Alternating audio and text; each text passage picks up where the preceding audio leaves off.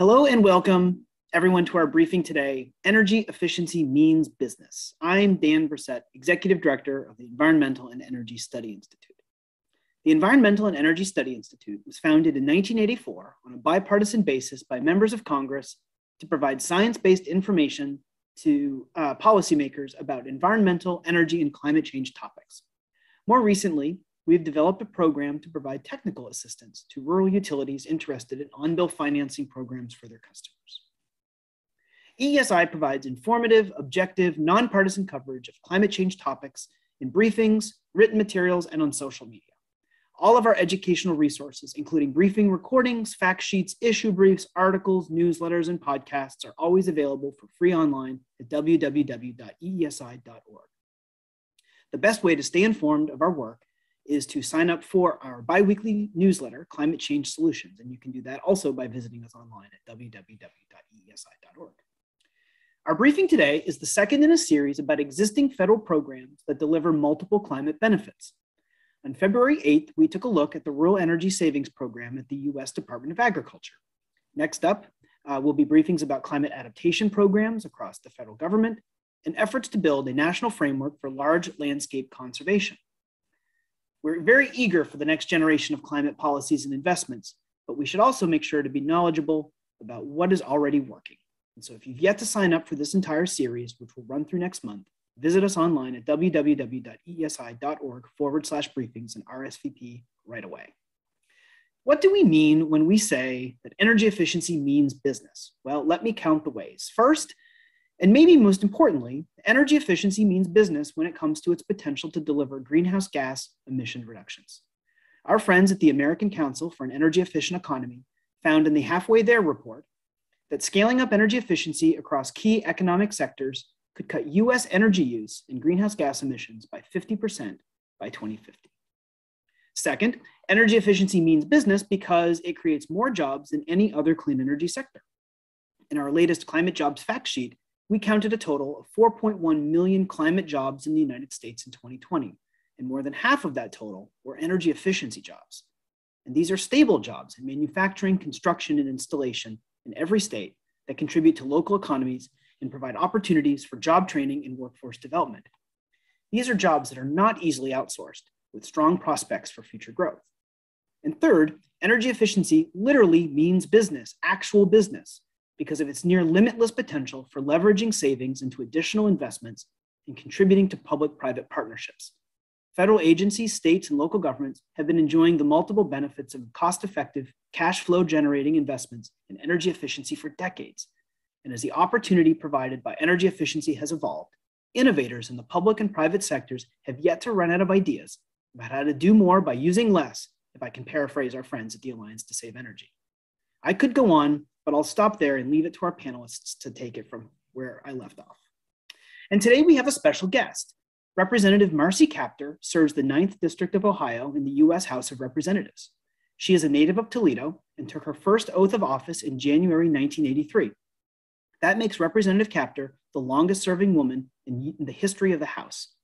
And of special relevance today, Representative Kaptur is a senior appropriator and chair of the Energy and Water Subcommittee, which provides funding for the programs we're about to discuss. Welcome, Representative Kaptur, to our briefing today. Thank you to the Environmental and Energy Study Institute for hosting this important congressional briefing at a time when America and the world is working to build a brighter, greener future for us all. We are at an exciting moment filled with endless possibilities. Energy is foundational to every aspect of our daily lives. The challenge and opportunity we have before us is how to produce and deliver it effectively, cleanly, affordably, and safely in this 21st century. As chair of the Energy and Water Appropriations Subcommittee, my role is to help steer America's energy innovations and possibilities to support our communities and the economy while protecting our environmental treasures and sustaining life on Earth. We carry out this vital mission across the federal government, but one of the most important is through the Department of Energy, led by Secretary Jennifer Granholm, who lives and breathes this work every day. In this most recent year, our Energy and Water Subcommittee passed a $53 billion bill to meet our nation's needs, investing in everything from improvements to our nation's power grid and the deployment of renewable technologies to the important work of energy efficiency programming being led at the Department of Energy. These programs and more will be discussed by our panelists shortly. Last year, thanks to the leadership of President Joe Biden, we also passed the Infrastructure Investment and Jobs Act, because when you invest in renewable energy and green infrastructure, you invest in living wage jobs for hardworking Americans. This historic legislation and the resources it delivers will unlock our capacity to tackle the most pressing environmental and energy issues of our time. Combined, our Energy and Water Subcommittee and the Jobs and Infrastructure Bill will provide tens of billions of dollars all across our nation to create the energy future we need. It will put people to work in the energy jobs of the future and lower costs on families, seniors, and businesses. Let me thank the panelists speaking here today, as well as the Environmental and Energy Study Institute for organizing this conversation. Remember, what America makes, builds, and grows America. Together, we will deliver the energy solutions that power America forward. Thank you. Well, and thank you, Representative Kaptur, for joining our briefing today. It's very generous of you to share your time with us.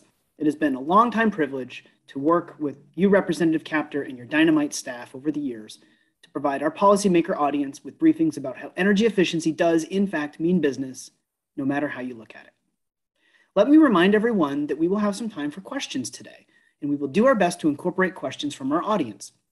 If you have a question, you can send it to us two different ways. First, you can follow us on Twitter at EESI Online. You can also send us an email, and the email address to use is ask@eesi.org. And that brings us to our first speaker of the day. Michael Furze is the Assistant Director at the Washington State Department of Commerce's Energy Division, which includes energy policy, initiatives, emergency management, and the weatherization program. Michael joined the Weatherization Network in 2009, drawn by the convergence of social justice and environmental sustainability.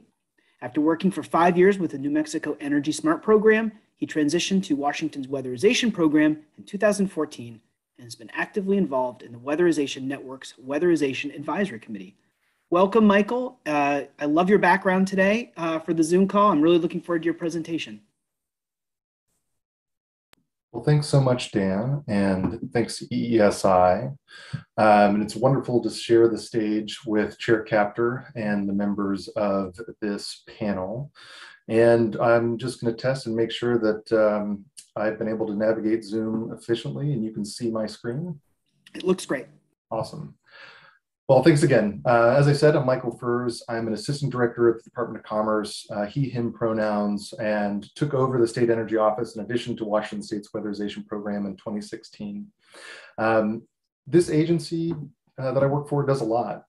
We cover homelessness and housing programs, government infrastructure, international trade, and energy policy and programs. So it's a lot of fun folks doing important work that I get to work with.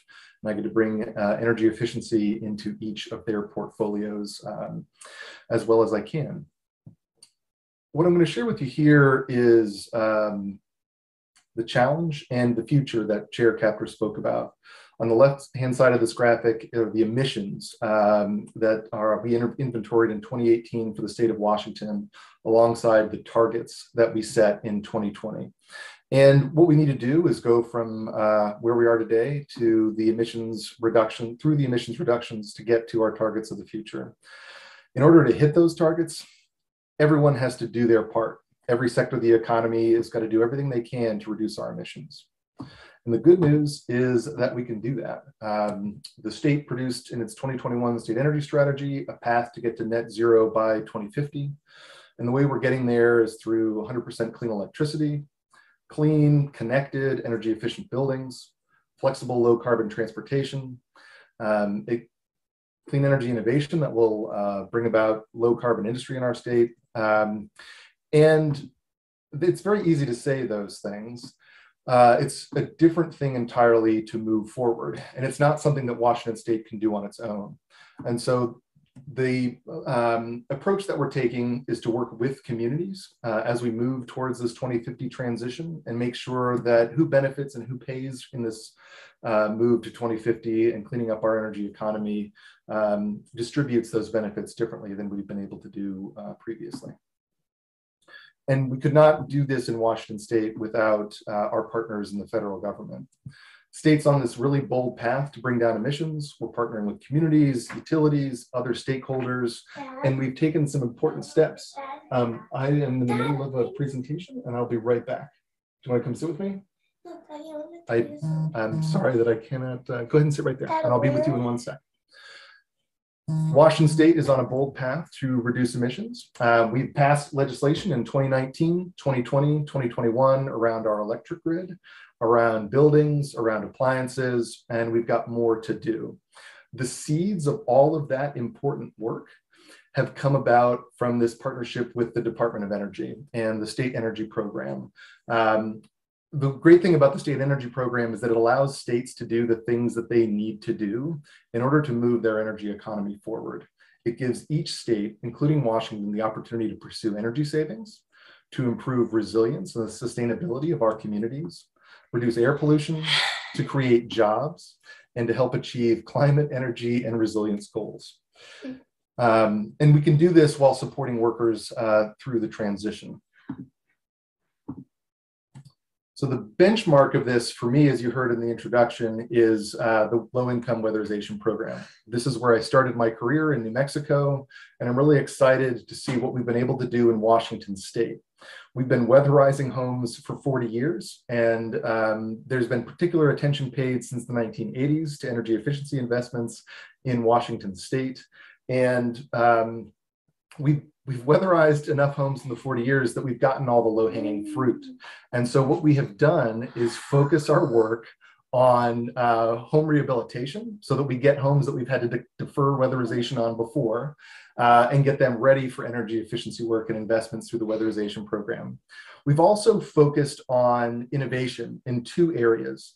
The first of those areas is thinking really deeply about improving the health of folks living in homes that we weatherized. And so our program now is chiefly a weatherization plus health program. And that allows us to do investments that will reduce asthma triggers and prevent slips, trips, and falls.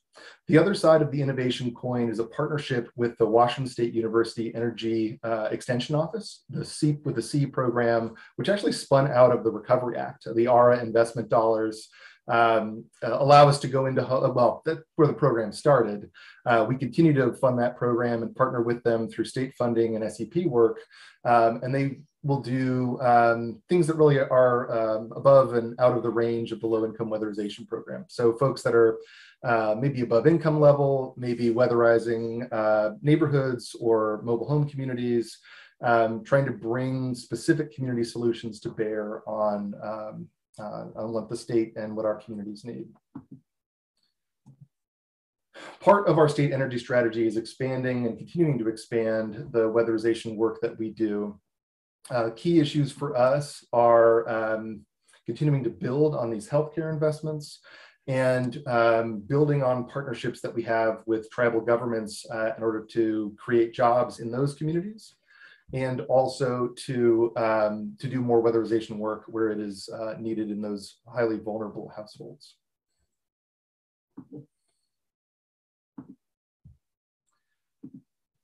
Some of the benefits of the weatherization program really are about reducing energy burden and improving the health outcomes for these households that we weatherize.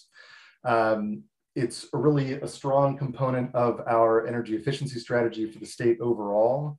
And one of the key aspects of this is feeding the construction pipeline. There's the housing market here, like every other state at the moment, is going gangbusters. And so we have an opportunity to train folks in energy efficient building practices that they can take with them as they pursue other careers in the building trades. Washington State is one where during the Recovery Act, everyone experienced in the weatherization program Davis-Bacon, We have a state prevailing wage law that has persisted since 2009 in the program that really makes these jobs, again, career pathways, paying $20 to $25 an hour where folks can help support families. The other side of the partnership coin is the state energy strategy. And bear with me for just 1 second, please.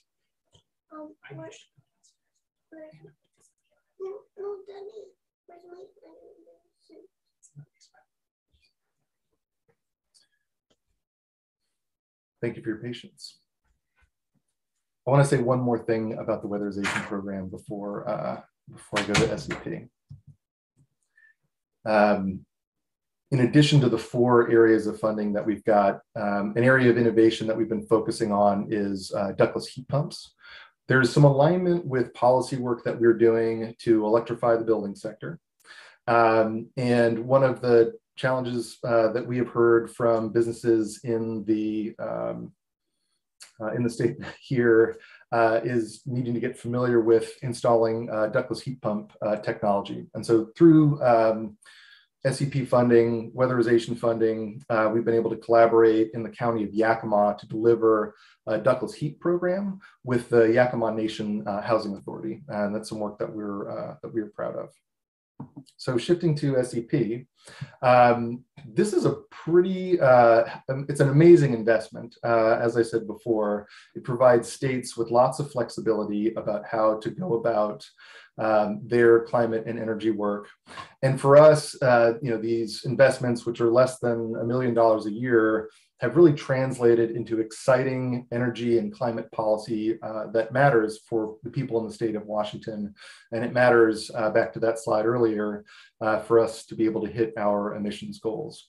So I think of SEP as the seed funding that allows ideas to grow and take root in the policy sphere, lead to legislation and additional state funding to pursue bold ideas.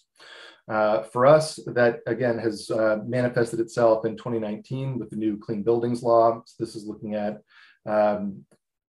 buildings that are under or over 50,000 square feet. They've got to hit an EUI target, an energy use intensity target.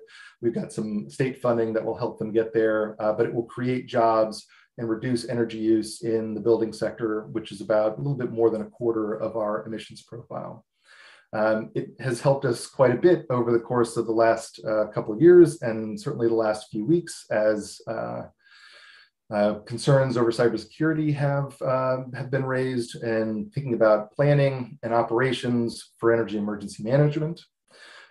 We help the state family reduce its emissions and toxics in its operations.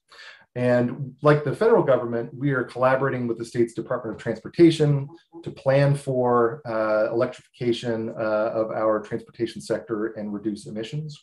And then we've spun out some interesting programs through our Clean Energy Fund.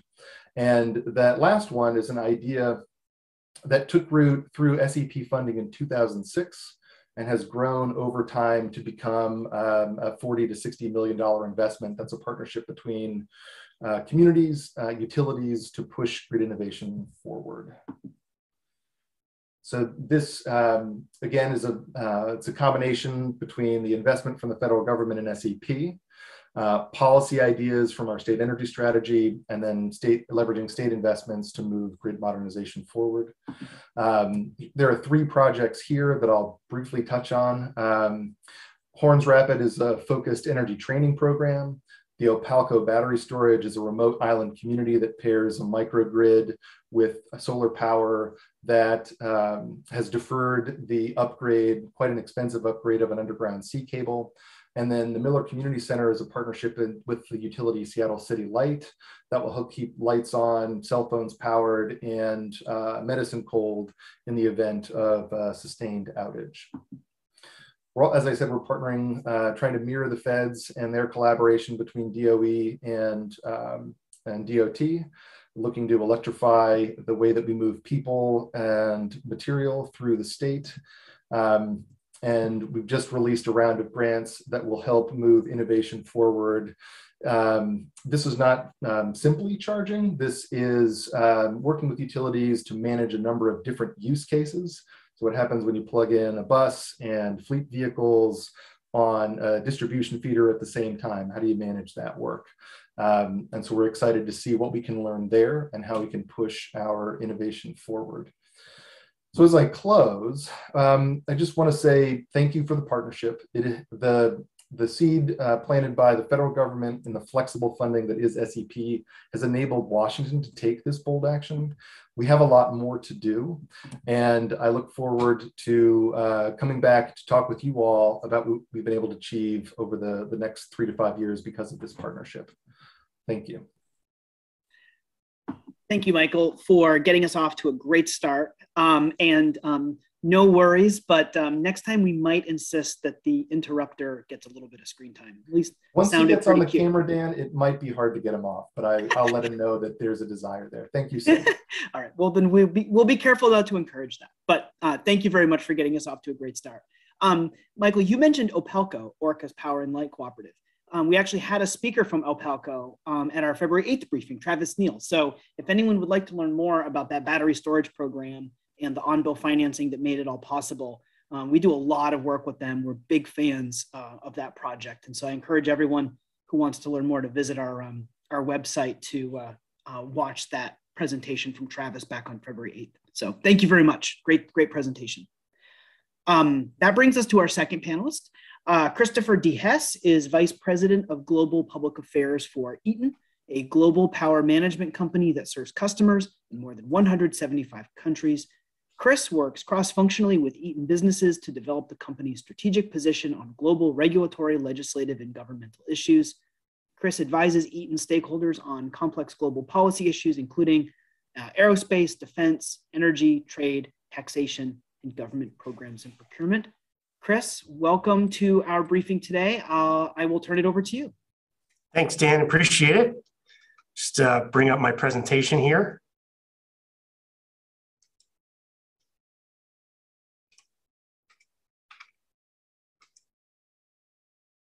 Okay. There we go. All right, so Dan, thank you so much for the opportunity to participate in the panel today. I think this is my 4th year, so I must be doing something right, or maybe I'm too complimentary, who knows? But again, it's really a great opportunity to share one company's perspective related to how important the Department of Energy and their various programs and labs are to our company, but not only our company, but our industry. And since we were last together, it's been such a really significant sea change in focus towards these issues in general. And the energy transition is in full motion, and Eaton is all about that. And as a country, the Department of Energy is at the center of our competitiveness as the globe shifts to a low carbon economy. So cannot stress enough the importance of the work of the people that are hopefully somewhere out there watching us on YouTube and other venues. And I also would like to praise Chairwoman Marcy Kaptur, who's just a great champion for energy policy in the United States. And I have had the pleasure of working with her and her staff for many years. And we are here in Ohio, where she is a leader in our state. And it's just been a great collaborative relationship in the past, and looking forward to more in the future.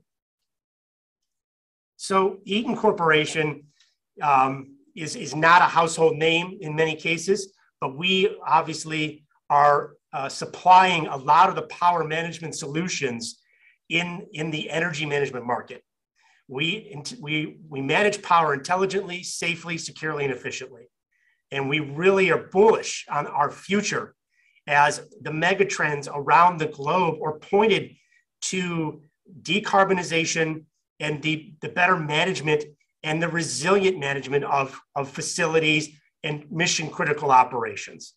So we really think that there's a lot of opportunity here, and we have invested through acquisition and through investments in R&D on this trend. So it's very likely that if you're in the Capitol building or one of the House office buildings, or you hope to go back there, our equipment is in the basement helping run that facility, right? So we're the power distribution and management systems for electrical power equipment. We're in buildings, we're in data centers, we're in schools, we're all over the place. And for us, that's half of our business. The other part of our business is vehicles, both in the passenger car segment and the heavy duty segment. We've been doing technologies in that area for over 100 years, from the beginning as an axle company and as a transmission and engine management solutions, and now taking the mechanical power that we've managed for over 100 years and migrating it to electrification platforms. And because we have this competency in electrification, we feel like we're really well suited for that challenge. Our other business is aerospace, and we provide fuel management systems on the aircraft, and that as well as going electric. So for the sake of time, I'm going to skip through this one. We have a concept that we've been calling everything is a grid. And its approach of advancing technologies and digital intelligence and optimizing the energy that our customers use. So it's adding value through efficiency and cost reduction. It's helping them contribute to decarbonization and reducing their emissions to meet their own sustainability goals, which everybody has now turned their ships towards. And it allows them to collect the data of this power management system and apply it in many, many different ways so that it can anticipate problems in a system, it can correct problems in a system, and it can actually monetize that data so it's actually so more valuable in terms of a product for our customers. And if you think about the different ways that we use energy, we're really focused on the data, like data centers. Those are the sort of the factories of information. And we have really grown a business in making sure that those facilities stay up and running, because as we know through the pandemic, they have to run because our economies depend on it. But not only are we looking at the fact of running those more efficiently and making sure that those mission critical applications stay on, we're looking at opportunities to take stored power within the storage capabilities of our systems and putting them back onto the grid to contribute to the energy demands of the grid and reducing emissions of the overall grid.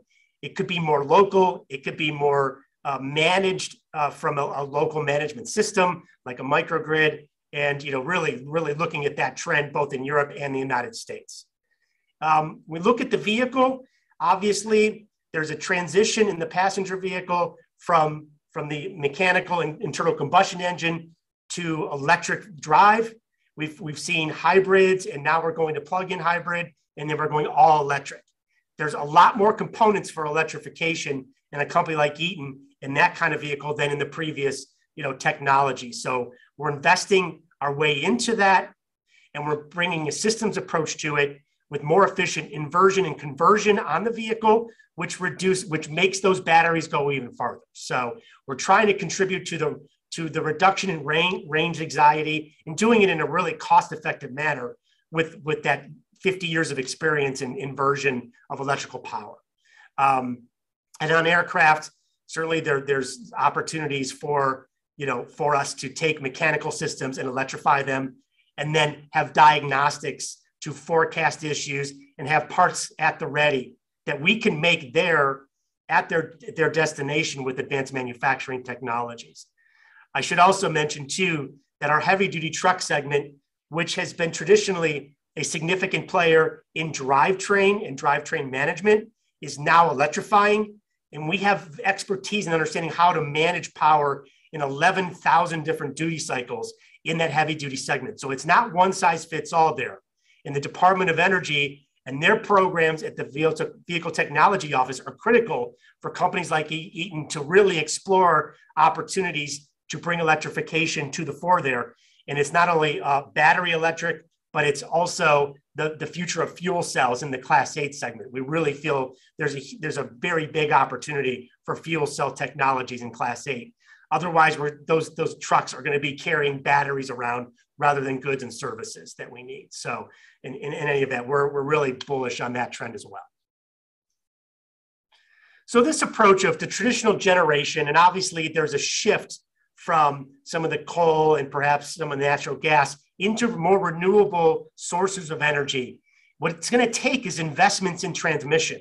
So the Infrastructure Investment and Jobs Act has a significant, investment to jumpstart the deployment of those technologies that we need to have distributed energy resources all over the country.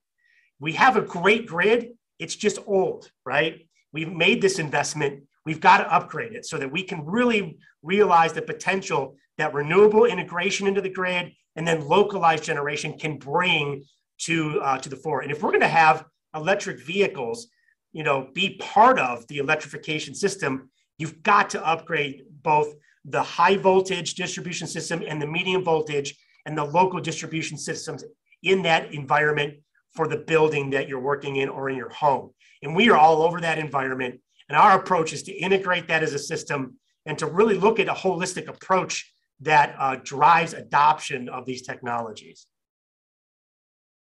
So this is sort of a schematic of how that works in a building setting. This is sort of Eaton's bread and butter. And now we're taking it to that next step. You're integrating not just a localized generation through solar or perhaps wind or in other applications. We're managing and storing that power, and we're electrifying fleets, allowing them to use the resources that are generated there on site. We're storing them for when you need them, and this is a story we all know about. But we're sort of uniquely positioned because we have connection to all of those systems. And for us, it's an exciting time as we migrate to that.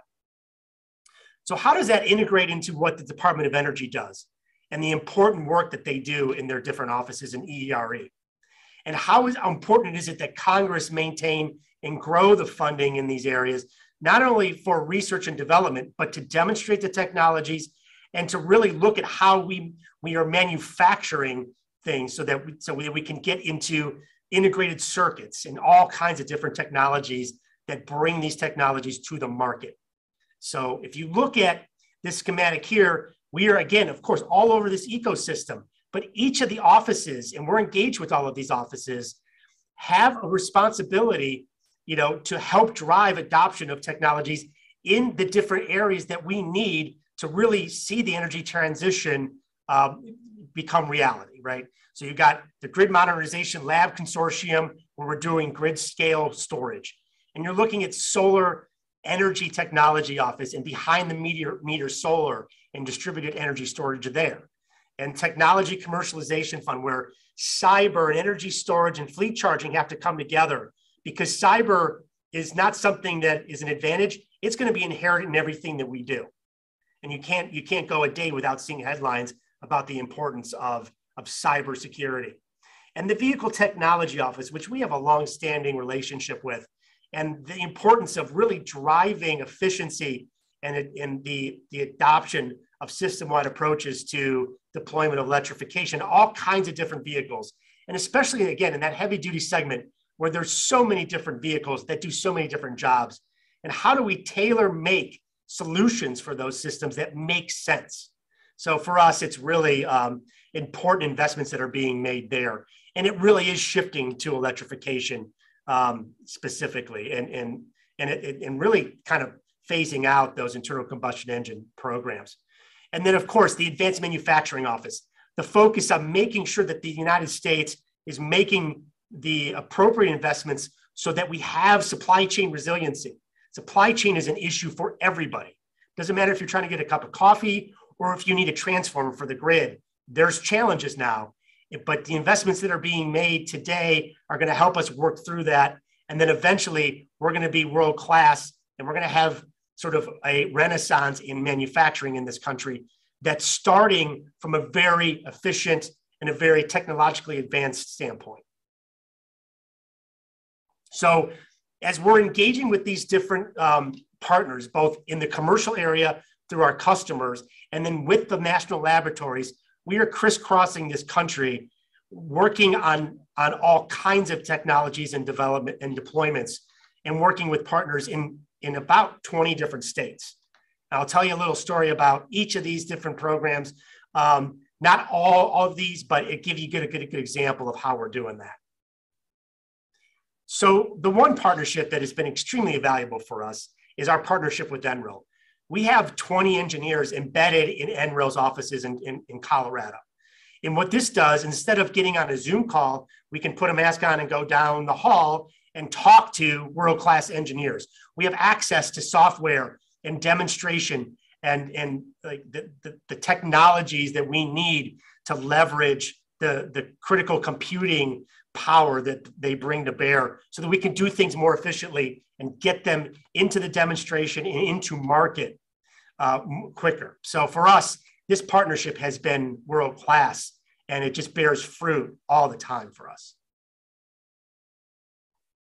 Advanced fuel cell, we talked about the opportunities in electrification, and hydrogen is an electrification technology. It's just taking power from hydrogen sources and converting it to power into the drivetrain for electricity.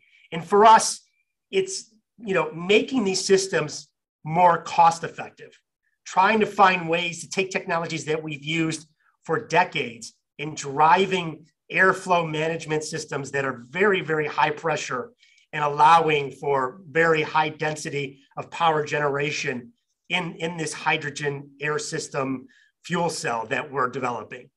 This is a program that we won last year in partnership with Ballard and NREL, and extremely excited about the opportunities in this space.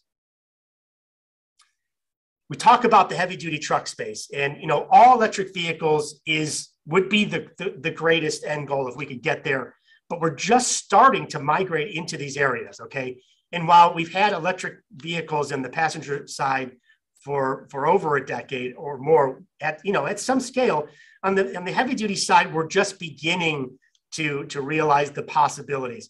Eaton had a hybrid system that we developed in the mid 2000s, and we brought it out to the market in the 2009, 2010 timeframe, and we were enjoying a lot of great sales and interest. The systems worked, but they were just too expensive. The cost of battery technologies were just way too expensive, and the work that the DOE did to invest in battery technologies now brings us to a time where battery technology is a lot less expensive, and you can really start thinking about integrating these systems into this heavy duty space at a cost-effective manner that pay themselves back for a truck fleet within 2 to 3 years, which is the time frame that they need to make those investments. On top of that, we can electrify components and drivetrain systems to bring electric power to the duty cycle when it needs it on demand. And then we can cruise in with the internal combustion engine and in a very efficient, low emissions area. So we can drive emissions from those vehicles down to 0.02 or 0.03, measurements there for the emissions, the ones that they're talking about, promulgating new regulations for. So it's low emissions, low CO2 output, and tailor-made for these different duty cycles. We're also taking this technology off-road, and so that it can impact agriculture equipment and construction equipment, because that is a segment that really hasn't had a lot of investment, but there's a lot of opportunity to reduce emissions and drive cost reductions into those segments, and then have them, really drive electrification into the agricultural sort of scheme of things here. And then these are just different components that we're working with, high impact charging programs for school buses. And with the injection of funding in the infrastructure package for school buses to electrify, we're really, really excited about the opportunities for school districts to reduce emissions and to drive efficiencies. And they have lots of fleets, and those fleets have to work, right? So we're part of that solution set that makes sure that when you turn the key, that the vehicle works and that the charging is there and that everything is seamless, so that those kids can get to school and the school districts can operate efficiently. The same thing can go for a transit fleet as well. And there's a lot of technologies there that have been in the market. We're into making the components in those systems a lot more efficient to make the battery systems last longer in the duty cycle. Okay, that wraps up my portion of it. I look forward to the questions and the dialogue later. Thank you, Chris. Definitely doing something right, and it starts with your slides. They were great. Lots of information in there. It's a great reminder, or great time for me to make a reminder with our audience that if you'd like to go back and visit Chris's presentation, of course, everything will be posted online at www.esi.org. That includes an archive of the webcast today, as well as presentation materials for all of our panelists. So if you'd like to do that, no problem at all. And over the next week or two, we'll also be posting summary notes and things like that. Like Chris said, we have made this briefing a bit of a tradition. Chris is a repeat panelist, but our next panelist is new this year, and it is really, really nice to welcome him to the Energy Efficiency Means Business family. Vincent Barnes is Senior Vice President of Policy and Research for the Alliance to Save Energy, and he's the organization's primary policy lead. Vincent's responsible for working to ensure the Alliance to Save Energy is the leading voice on energy efficiency policy in Washington, D.C. He's a respected government affairs professional with over 20 years of policy and executive leadership experience. Vincent's got a track record engaging members of Congress, participating in regulatory rulemaking, legislative development, and stakeholder engagement, and as a proud Alliance alumnus, Vincent, it is really, really nice to welcome you to the panel today. I'll turn it over to you. Thank you, Dan, and greatly appreciated. Allow me to take a brief moment and bring up today's presentation.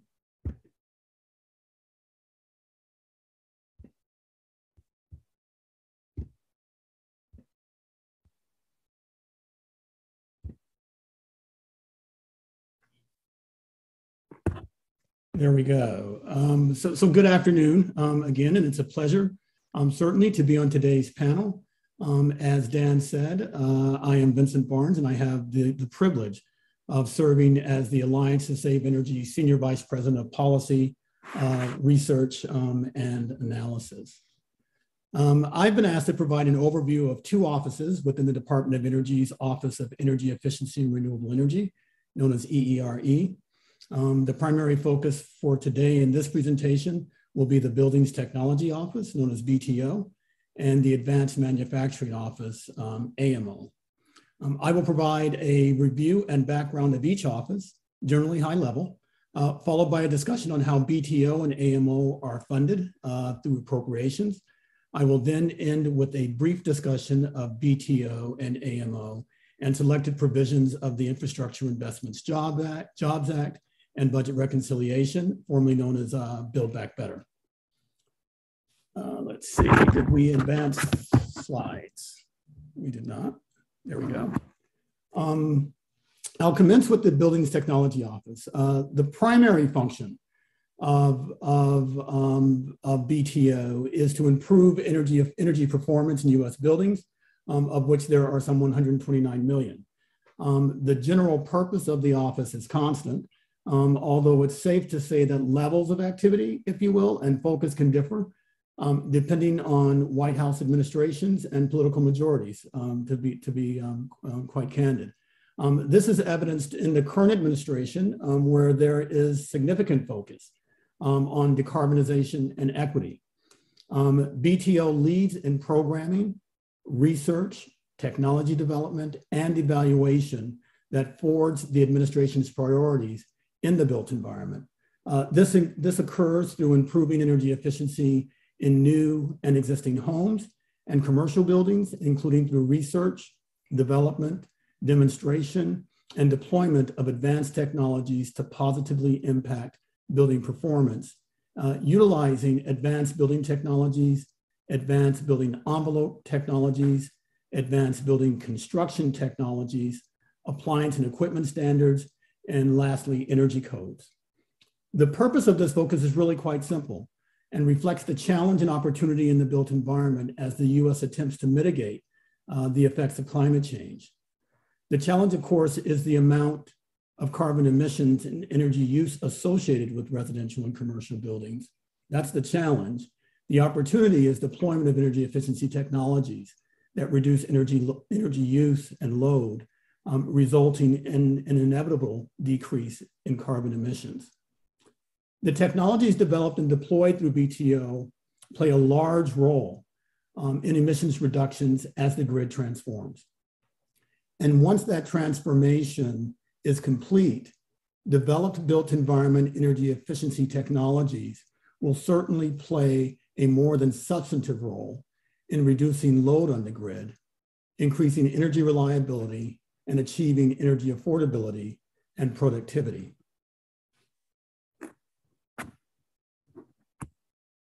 Through research, development, demonstration, and deployment, and in partnership with the private sector, state and local governments, national laboratories, and universities, BTO works to improve the efficiency of buildings and the equipment, components, and systems within them, including the electric grid integration and advanced energy storage.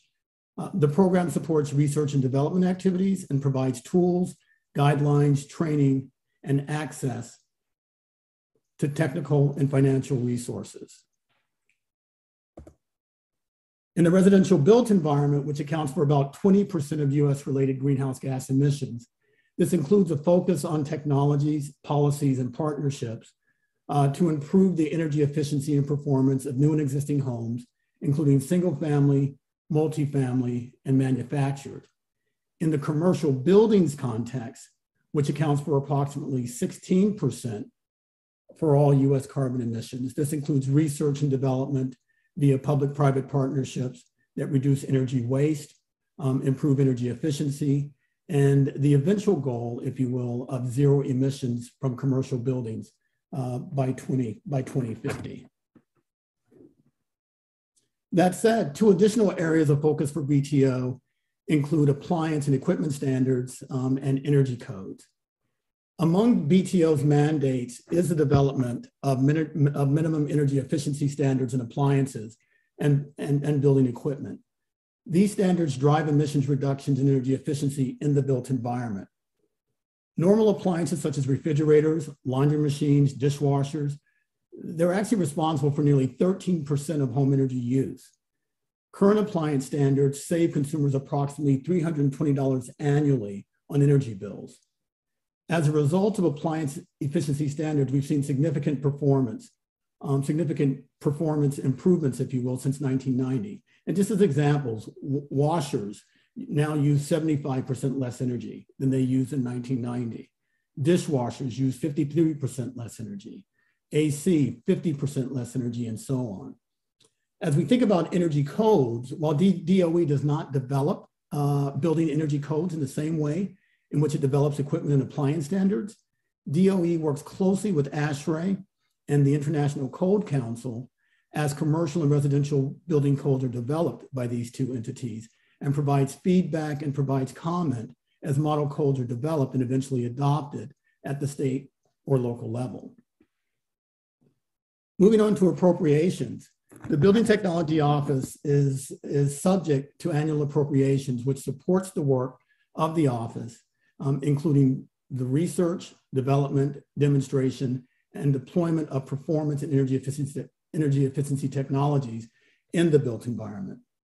Generally speaking, the office has experienced a measured increase over the last decade and we anticipate the need for a significant increase in the forward years as the U.S. attempts to identify additional emission reduction strategies in addition to the solutions required to reduce energy use to achieve a decrease in energy intensity and load on a decarbonized grid.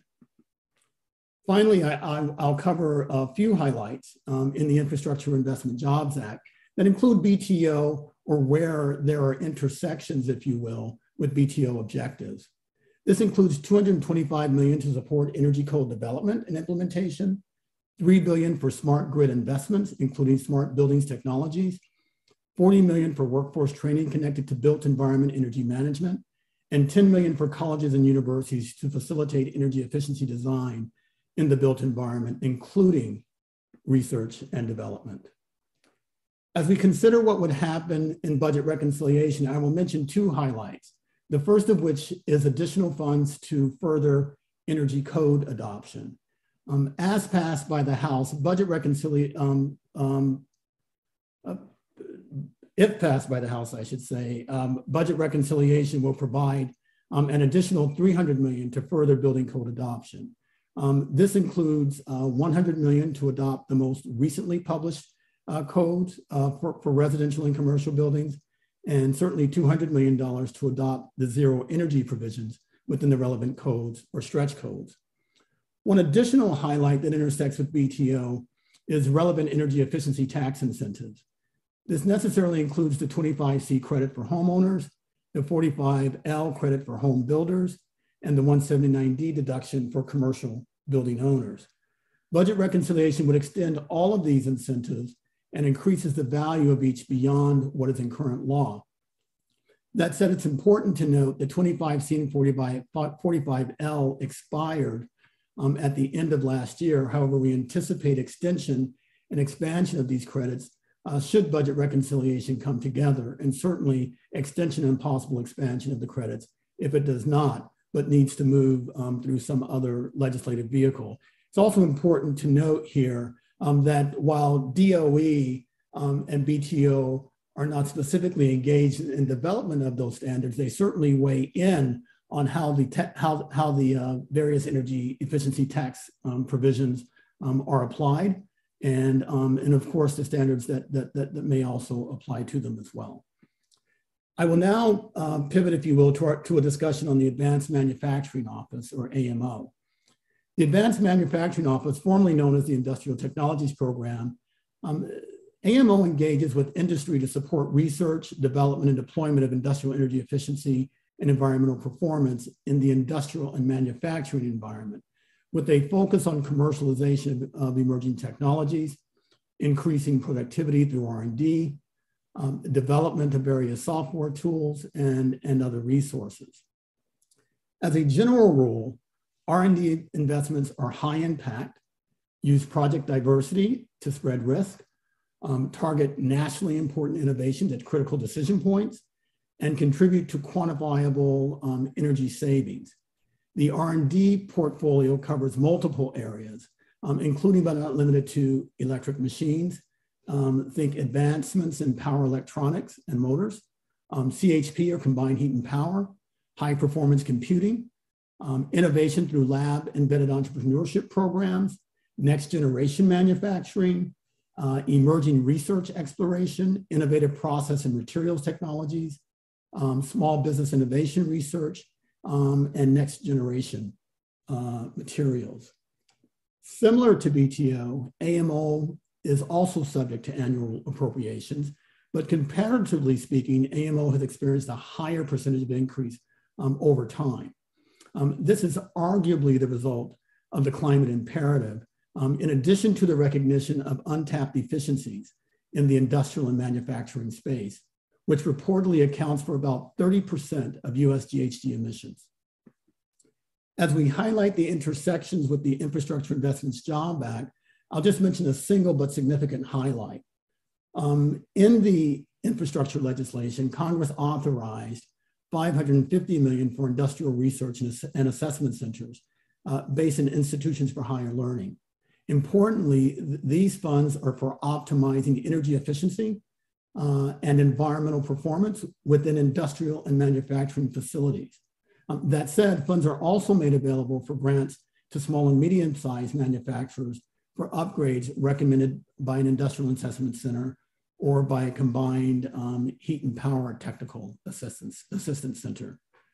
With that said, I should add, if you've been watching the news feed over the last few weeks, you certainly have noticed that there is a reorganization currently occurring within DOE, including in the EERE space. I won't go much into that, but we will probably, we anticipate some movement in terms of responsibilities being traded off and being picked up from other entities within DOE and being shared within other entities within EERE. But I believe Jennifer, who will follow me, we'll go into greater detail on some of those changes. And with that, I'll stop there. And thank you, Dan, and thank you, EESI, for the opportunity to provide this brief review of BTO and also AMO. Well, thank you, Vincent, for joining us today. If you'd like to go back in our audience, if you'd like to go back and review Vincent's slides, there's lots there. Everything will be available online. Also, Vincent gave us a lot to digest. If anyone in our audience has questions, there are two ways you can ask your questions. One is you can send us an email, and that email address is ask@eesi.org. Or you can also follow us on Twitter @EESI Online, and we'll do our best to incorporate questions from the audience in our discussion. But before we get to our discussion, we will be joined by our fourth panelist. Jennifer Schaefer is the president of Cascade Associates, a governmental affairs consulting firm located here in Washington, D.C. Jennifer is appearing today as executive director of the Federal Performance Contracting Coalition, which is focused on accelerating the pace, easing the approval process, and increasing the number of performance contracts with the federal government. Jennifer has more than 25 years of public policy experience in energy and environmental issues, and she began her Washington tenure at the office of Senator Ted Stevens of Alaska, and later served as a consultant to DOE. Jennifer, welcome to our briefing today. I will turn it over to you.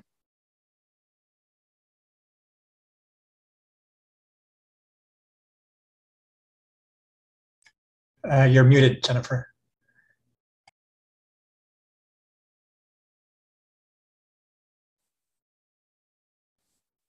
Sorry about that. I'm trying to figure out how to share my screen. I was so successful earlier.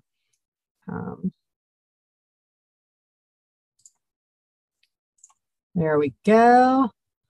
Let's go here. And I think we got something going on now. Okay, I won't go into that, but I am Jennifer Schaefer with the Federal Performance Contracting Coalition. I represent energy service companies that do work with the federal government. These are those companies. They're big companies, but what they all have in common is they do work with the federal government on performance contracting, and they're all approved to be on a master contract to do basically energy upgrades for the federal government and for individual facilities within the federal government.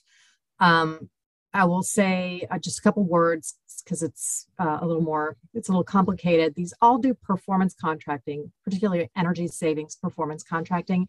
And in such a contract, these companies, a company like this would go in, be invited into a federal facility because they're having some kind of facility issue or energy related issue. They develop a project that's comprehensive and uses energy and water savings to pay for the project. So they will do the investment grade audit, they provide the financing or attract the financing, they enter into the contract, they get the subcontractors, they build the project, and then they're in a long-term contract to get paid back through guaranteed energy savings. They also provide operations and maintenance and those types of things. So it's a real good deal for the federal government. They get infrastructure without upfront money. So here I am at an appropriations discussion. Why am I talking about things that need no money? We'll get to that. Performance contracts are getting bigger. They're getting more complex. And so that is one of the things we'll talk about a little bit today. Right now, they're being driven in part by general needs of the federal government, which are many, and we'll get into a little bit of that, but also by the executive order that came out in December. It's the President's Federal Sustainability Executive Order, and it has some very big, bold goals, like 100% carbon reduction, 100% carbon-free electricity, 100% net zero carbon buildings, big, bold goals. And so we are performance contracting is a tool to reach those goals and other important needs of the federal government. The executive order goals that performance contracting really addresses is it allows the federal sector to reduce carbon emissions, demand reductions, you heard it before from speakers, demand reductions, reduce carbon, getting more efficient, quickest, cheapest, easiest way to reduce our carbon emissions. And by the way, to move towards 100% carbon-free electricity. The less you need to generate, the quicker we're going to be able to, and more cost effectively we'll be able to generate all electricity from carbon-free sources.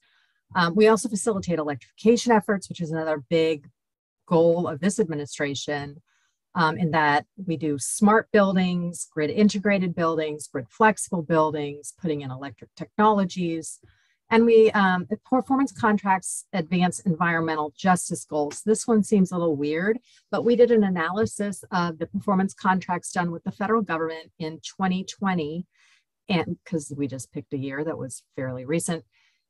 And over 40% of those projects were done in hub zones, and more than 40% of those projects used minority and disadvantaged contractors for about 40% of the work. But performance contracts don't just help out this administration's executive order and big, bold goals. We're addressing things like crumbling infrastructure. The federal government has $170 billion worth, billion with a B, worth of infrastructure investments, backlog maintenance that they have not been able to get to and cannot afford to address. Additionally, we're doing a lot of resiliency, whether that's climate resiliency, resiliency against a foe, which is where Department of Defense is thinking, resiliency against blackouts that are weather related, whatever it might be. Resiliency is super important. So is cybersecurity. The other things that performance contracts do is they include operations and maintenance. So that's really important right now, as the government doesn't have a lot of people to do maintenance themselves, much less really complicated maintenance on really complicated systems. And performance contracts guarantee results. This is super important. We measure and verify the results every year during the performance period of a performance contract. And if we don't reach the guaranteed level of savings, then we pay. So everything that's under the performance contract is guaranteed to do what we have guaranteed that it will do. So why appropriations? Performance contracts are getting bigger. We're trying to address a lot of interests. It's not just the old-fashioned, let's do the lighting and the air conditioning. It's comprehensive. People want deep energy retrofits. They all want resiliency. They want renewables on site. They want to be cyber secure, and they want to have fence-to-fence projects that aren't individual energy conservation members. They want to go big and get everything done in a way that frankly makes most sense if you can do it all together. Not everything pays back with energy savings, right? Sometimes it does, sometimes it doesn't. But the first reason we're here to talk about appropriations is we're going to talk about the FEMP program, which is the program at the Department of Energy, is in EERE, but maybe not after the reorganization. It's moved to S3. We think that might be an elevation of the importance, but maybe it's not. However, that's something we can get into in the questions if people have questions. That has been moved out of energy efficiency and renewable energy to the implementation office. But anyway, the FEMP program, we're asking for $60 million. We're doing that because this program helps every single agency and every single site within the federal government meet their goals, whether those are energy goals, water goals, climate goals, goals to get more resilient, needs to be cyber secure. They do education and training, and they help with projects individually. They have project facilitators. They do technology evaluations. They do everything, not just for performance contracting, but all efforts to meet executive order goals and other goals. They're tracking those, they're facilitating those, they're advising on those. So it's a little program with a big impact. So we're asking for $60 million for FEMP. It was funded in 22 at $60 million in the House and Senate recommendations. We do know there's probably going to be some nicks and cuts in that as they finalize things here, as you finalize things here. And then within that, we wanted $20 million for this Affect grant program. And that program has been in effect since Congress actually started it, so thank you, in 2019 to put a little bit of money into performance contracts so that they can go big. Example, you might have a performance contract with lots of energy savings. You almost got enough with the utility rates in that particular spot in the country that you could also get your microgrid, but oh, whoops, maybe the battery backup system that doesn't quite make it. So you've got a little bit of money you need for that, and everything else fits under the efficiency bundle. Great. That's the kind of thing the AFEC grant program does. And we're really enthusiastic about that program.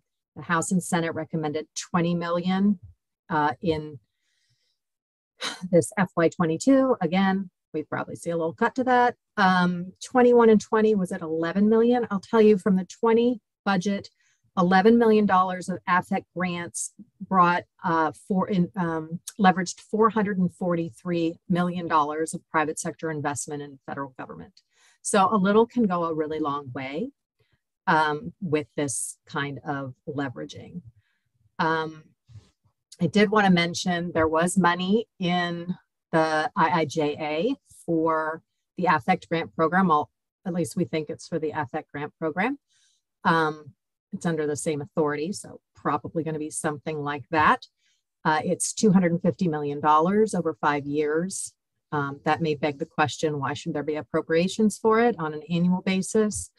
And I think the answer would be $170 billion of backlog maintenance and net zero carbon buildings.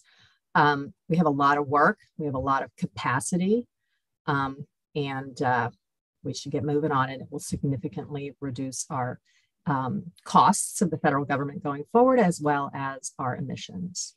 A couple other things that performance contracting does is it's a big job creator. If you think about the fact that direct funding, like design build of building infrastructure for the federal government, if the federal government spent $5 billion to just go out there and do design build, they would create almost 50,000 jobs. Well, hey, that sounds pretty good.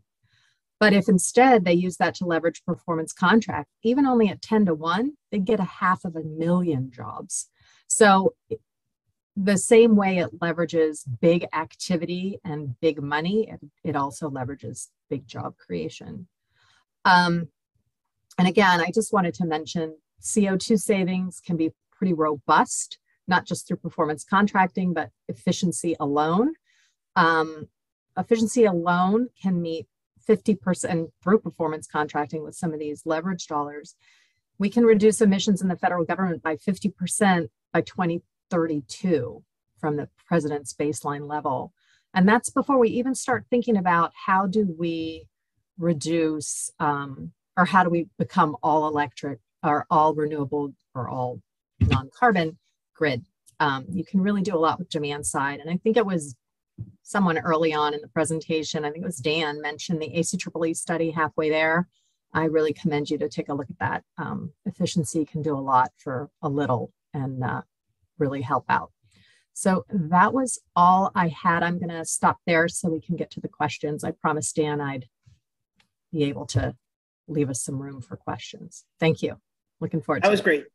Great, Jennifer. Thank you very much. And lots of free publicity today for ACEE's halfway there report, but it really is that good. And if you haven't read it yet, I really encourage you to do it. I will invite all of our panelists to turn their videos back on because we will now move into Q&A. There's still an opportunity to ask questions, and I see a couple of them coming in. You can follow us online at ESI Online. That's Twitter, Instagram, etc. You can also send us a question, ask@esi.org. Jennifer, actually, you sort of, in a way, predicted the first question. We will go back to the top of the order because it's been a little while since we've heard from Michael and the others, but I'd like to revisit the findings of that ACEEE report. The potential for energy efficiency to deliver about half of the greenhouse gas emissions reductions necessary to meet our climate goals.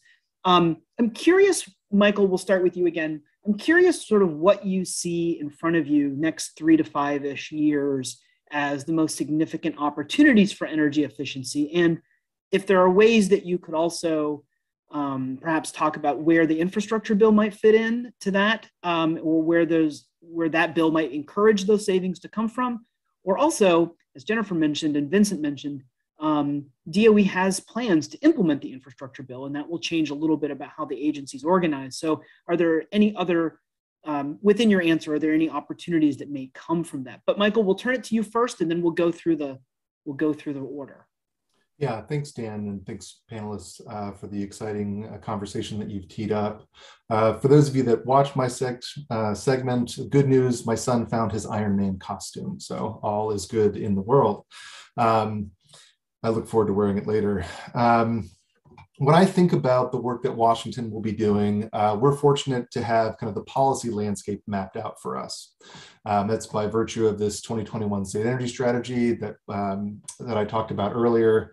And we have been bringing new legislative ideas from that suite of policies through legislative sessions last year and this year, focused on reach codes, focused on expanding the 2019 Clean Buildings Law to capture smaller buildings and have them do energy assessments, sub-metering, and then energy efficiency upgrades.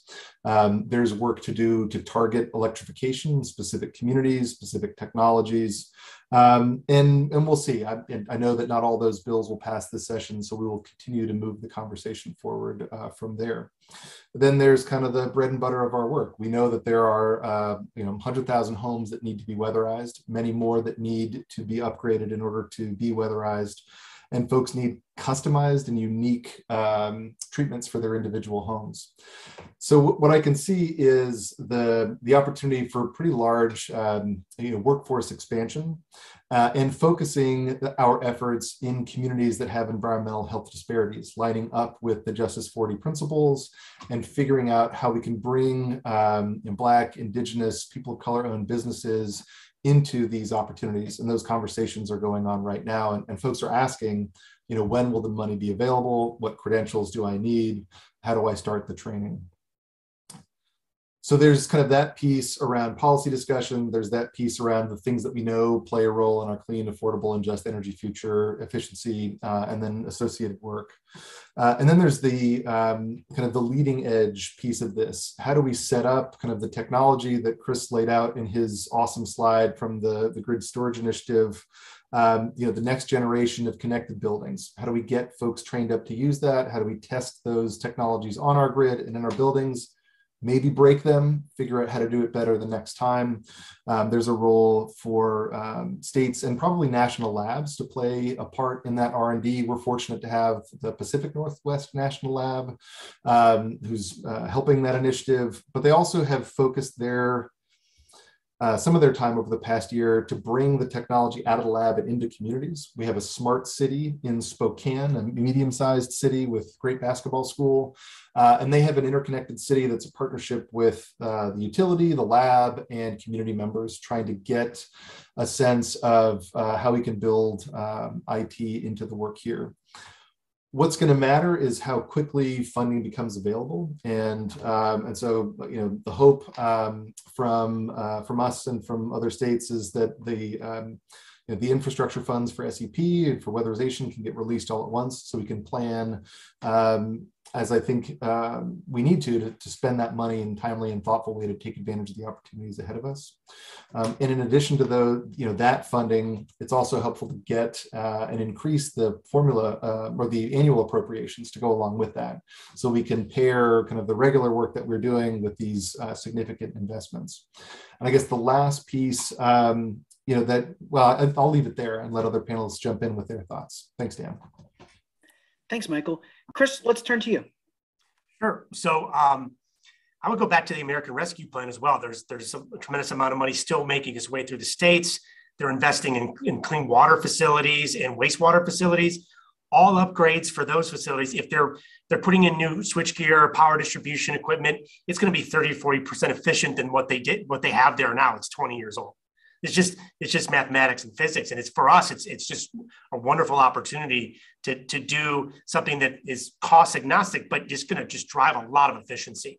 If you look at the infrastructure package, the transit, the facility modernization, again, same concept. EV deployment will require power distribution equipment upgrades, transformers. As long as we can get them, because supply chain issues are prevalent throughout the system, we're working through them, but all of that is an opportunity to upgrade equipment. I mentioned water, the reshoring of of supply chains for resiliency and redundancy for companies and government and everybody else. It's happening. And when they're doing this, they're doing it with the most modern equipment, and they're going to have it so that it's the most efficient. So there's a lot there. And the drive for sustainability in private organizations is significant as well. You have people making aggressive targets for 10 years from now, and they got to start yesterday. So all of that is coming in the next 3 to 5 years. We love it here at Eaton. Vincent, love to hear what you have to think about or have to say about opportunities next 3 to 5 years and where infrastructure and DOE's plan to implement the infrastructure bill might fit in. No, sure. I appreciate the question, Dan. A couple of things. Harkening back to the energy efficiency can reduce carbon emissions by 50% by 2050. As we think about what that means and where those reductions would actually occur, we're actually talking about 5 or so sectors in the economy that are responsible for greenhouse gas emissions. And so we're talking transportation. I have a 2019 figure in front of me that's transportation is 29% of GHG. We're talking about electricity generation at 25%, 2019 numbers, industry at 23%, 2019 numbers, commercial and residential 13%, agriculture 10%. That study is really talking about extracting energy efficiency and driving down energy intensity, if you will, in those sectors. And so as we think about offices like BTO, AMO, VTO, those offices are responsible really for kind of driving energy efficiency in those areas, in industry, in transportation, and also in commercial and residential in the built environment. Having said that, as we think about what the focus would be, where are the challenges, where are the opportunities in energy efficiency? Right now, we have the luxury of looking at energy efficiency as a major workhorse in the carbon reduction strategy. Having said that, in the future, once the grid decarbonizes or once the grid is at low to zero, energy efficiency will play an even more significant role in domestic energy and also in domestic climate policy. And that role is in decreasing load on the grid. As we think about what it is that we're trying to do in energy transformation, we are releasing our dispatchable fuel resources, our natural gas potentially, and for a more heavy reliance, if you will, on variable fuel resources like solar and wind. Mind you, at the same time, we have a concurrent policy running to electrify, which means that we will be plugging more things in. And so literally as we're reducing our reliance on dispatchable fuel resources, increasing our reliance on variable fuel resources, we are actually demanding more from the grid by plugging more things in. The question becomes, how do we do that and keep electricity and energy reliable? The answer to that question is going to be and is energy efficiency. Energy efficiency is that thing that is going to effectively lower demand on the grid, thus reducing the need to build excess capacity, quite frankly. Add to that, energy efficiency will also be the tool, particularly as we think about its role in modulating or mitigating demand on the grid. It will also be the tool that drives equity in energy, quite frankly. And it will also be the tool that will ensure that energy is affordable. Very well said. I think you got some snaps from Michael. It's always a good sign. Jennifer, I'll give you the last word on the question. Where do you see the opportunities in the performance contracting space in the next few years? So I totally agree with Vincent, and I think he's spot on. I would really emphasize that in the next 3 to 5 years, energy efficiency has the ability to get us to a greener grid quicker, cheaper. It's something we don't think about much, right? We don't hear people talking about, oh, clean energy, that's energy efficiency. No. They go right to solar and wind. That's great. We're all for that. My guys install that stuff day after day after day. We love it. But efficiency is the little engine that could. And I think we have to start thinking it in terms of what it allows us to do with the grid. We can't put all those electric vehicles on the grid if we don't seriously reduce demand. Otherwise, I mean, it's just not there for us. So that's kind of where I'm coming from. And then I'd like to add that comes through technology and innovation in the energy efficiency space. Much like the U.S. has invested in solar and wind in anticipation of the need to address the issues of climate change, we will have to make an even more significant investment in energy efficiency to ensure that we're balancing load and capacity. And to rep my ESCOs again, and we need to start moving right now because we have a lot we can do in the next 5 years. Think about it. If we got $70 million in the IIJA annually, it's 550 plus 20 that we're asking for appropriations. This is not ridiculous amounts of money. We can bang out over the next 5 years, 10, 15% of that backlog maintenance, which is, significant, $10, $15 million, $1 million, $million worth. No, more than that, $1 billion worth of work. All these B's and T's and ands, I can't keep track. Jennifer, I'm going to riff with you for a minute on energy efficiency, if I can, Dan, and that is just to add, when you think about it, since 1990, washers use 75% less energy. I mean, you have to ask yourself, it's the washing machine essentially does the same function, but wow, it uses 75% less energy. That's innovation, that's research, that's development. Those are investments made by the government to actually get us there. And we can do that with other types of equipment and appliances as well, and we'll need to, quite frankly. Yeah, absolutely. The refrigerator is the one, right? Refrigerators compared to, mid 70s refrigerators. They're bigger, they use less energy, they dispense water, they make ice, they do all of this stuff, and it's all been spurred by innovation in response to the efficiency standards. So it's a great message. I would like to double back to something that's come up a little bit, but it's workforce development. And I think for those of us who know energy efficiency, we know that there's almost no way to minimize its importance as a source of job creation, but I feel like we haven't given it its due. And so, Michael, I'm happy to start once again with you, but we can also make this more of a lightning round. Love to hear from the panelists about sort of where we are in terms of the state of play in workforce development.